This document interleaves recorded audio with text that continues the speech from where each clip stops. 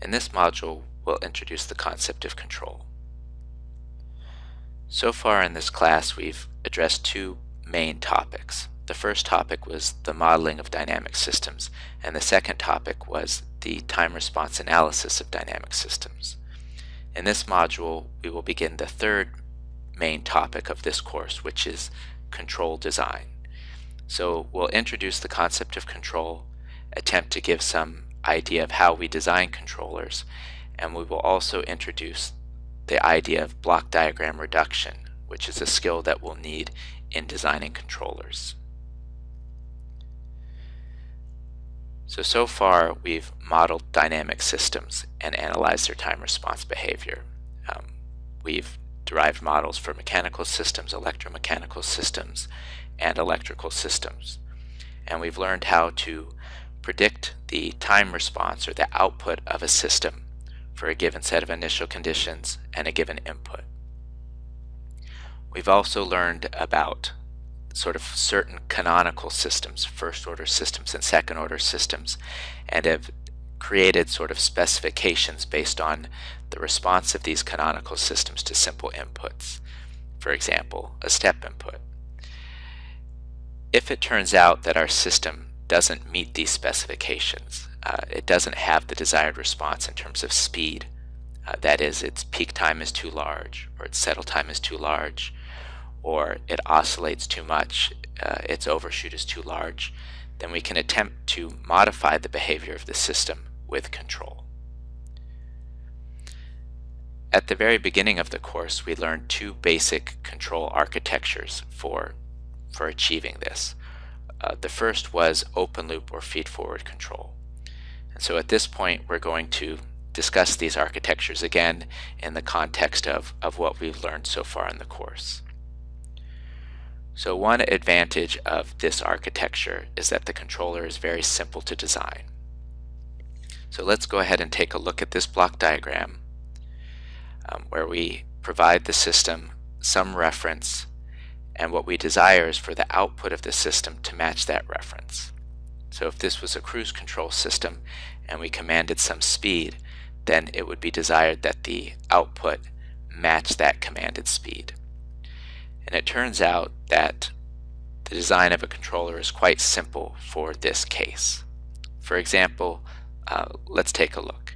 So for any sort of transfer function, including this controller here, the output is simply equal to the transfer function of the system, C of S, multiplied by the input to the system, which is R of S.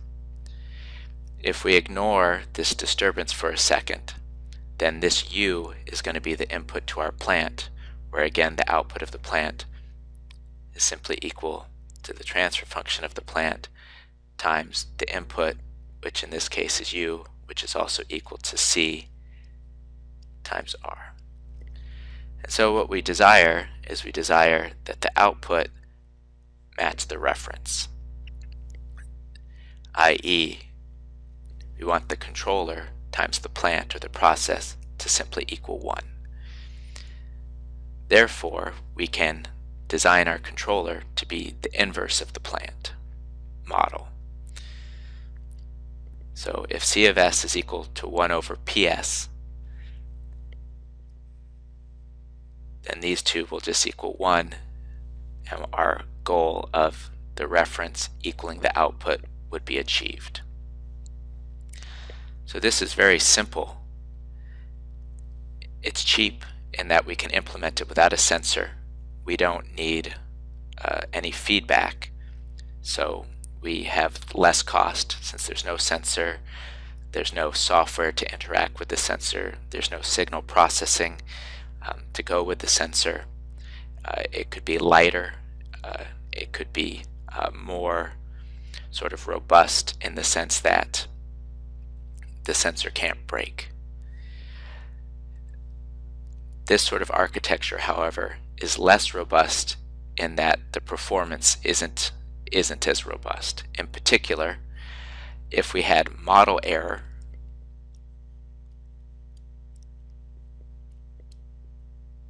for example, we designed our controller to invert the dynamics of the plant. And so in essence, this P of S is our model of the plant.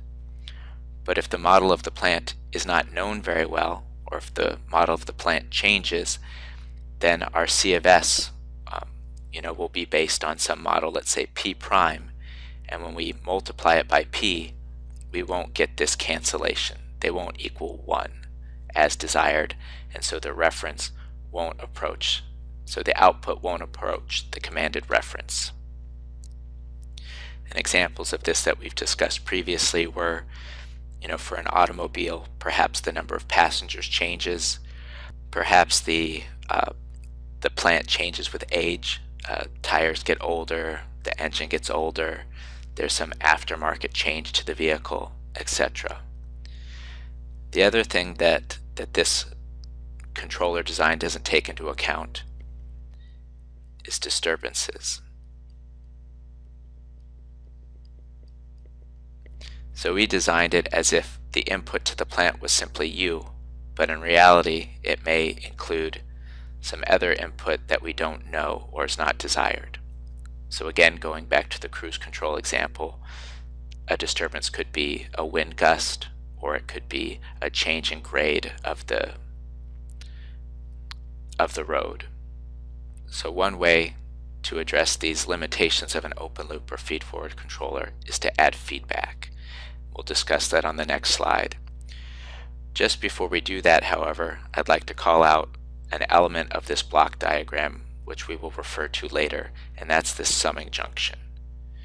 So this block diagram includes signals like R and U and Y, and it includes systems, which are these transfer functions, C of S and P of S.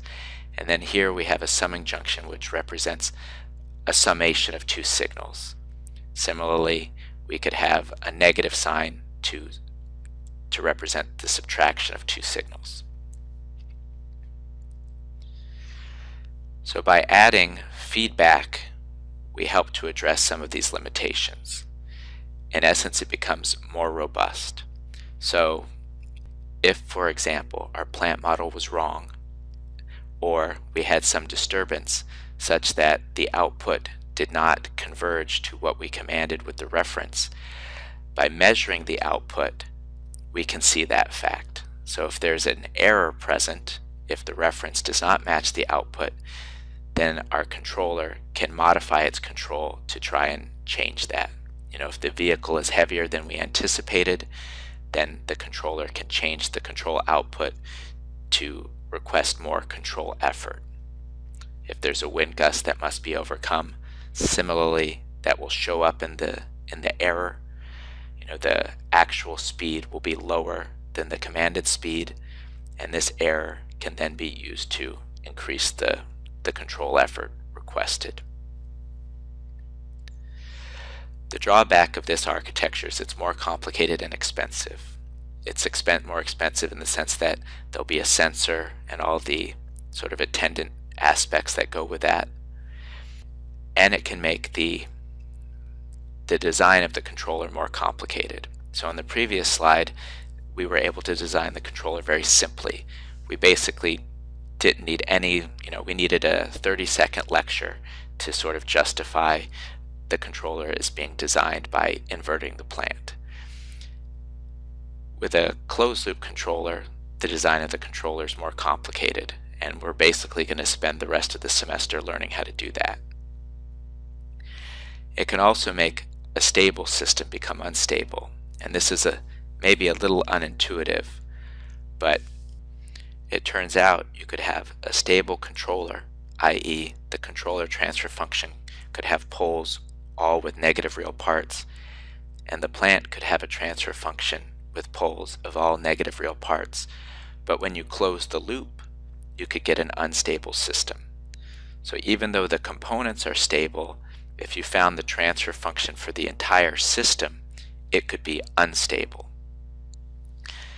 And again, this is a little unintuitive, but maybe one way that you could sort of think about this is imagining pushing your brother on a swing. So the timing with which you push your brother could make him slow down. So if you're sort of, you know, applying your force in order to slow the swing down, so you're applying the force sort of when your brother is swinging backwards towards you, you can slow him down. But if you change the timing with which you're pushing, such that you're pushing when the swing is swinging forward, you could make your brother swing higher and higher and higher and go unstable. And so there's sort of a simple example where just by changing the timing with which you apply your control, you could make your system go unstable. With a feedback control system, the response can also be slower. So with an open loop control system, if you know the plant perfectly, you can sort of apply your control in anticipation of your desired output. So for example, when I'm driving my car, it's sort of a compact car. It doesn't have a very powerful engine. So if I want to pass somebody on the highway, what I'll do is, while I'm still behind that person, I will step on the accelerator before I pull out to pass him. So I'll step on the accelerator, I'll wait a second, then I'll pull out into the lane just as my car is beginning to accelerate. So I applied my control in advance of when I actually needed it, because I knew I had an internal model of my car, and I sort of could anticipate that I could anticipate the dynamics so that I could apply the control before I actually needed it. With feedback control, you can't really do that. You sort of rely on the output. So with your feedback control, you have to wait for your error to develop before you will increase your control. And in that sense, your response can be slower because you have to wait for the dynamics of the plant. There are ways to address that with feedback control, which we'll discuss, but sometimes there can sort of be undesired sort of side effects to doing that. Before we move on to getting more into the design of these control systems, I'm going to simply point out another aspect of block diagrams, which is the branching point. And so in a block diagram, if you have two signals and you split them, the signals are the same. So from this branching point going forward, this is the output Y, and this branch signal is also equal to Y.